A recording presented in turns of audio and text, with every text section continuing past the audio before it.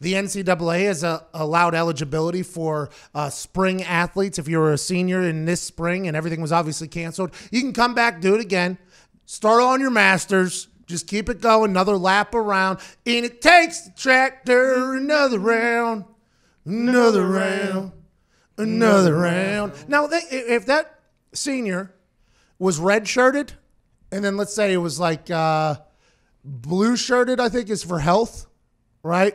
And then it goes freshman, sophomore, junior, and then this year's senior year, and then it gets another one. There might be like 45-year-old seniors playing in spring baseball next year, and I am pumped up about that. The NCAA said, though, for the winter sports, you didn't get a good closure. You didn't get any ending to your entire collegiate career, all your workouts, all your time invested for your school, all of these days on the road and grinding, whether it's playing volleyball or shooting hoops, whether it's doing wrestling, any winter sport, and it didn't get full closure because COVID-19 came in from the clouds.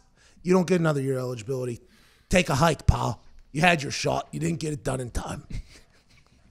The NCAA takes one step forward while taking one step back. Actually, I don't know were they just supposed to grant everybody another year of eligibility. I'll be excited to see how team is fair with this, whether it comes to facility sizes, because you have an entirely extra class there now. And now I'm not assuming every senior is going to want to come back, by the way. There's probably some people that are, I don't know how baseball works. Or do they go to, does any senior in baseball in college go to the MLB? No.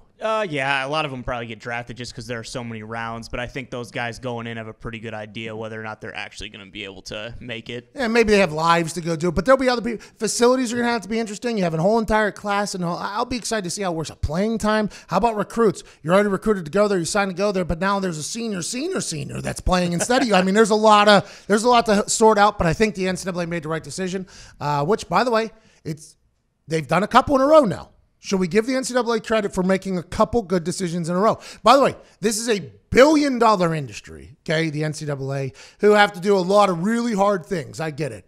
To say that they've made two good decisions in a row would be the first time somebody said that about the NCAA in what, probably ever? Yeah. COVID-19 is bringing out the best in people. It's true.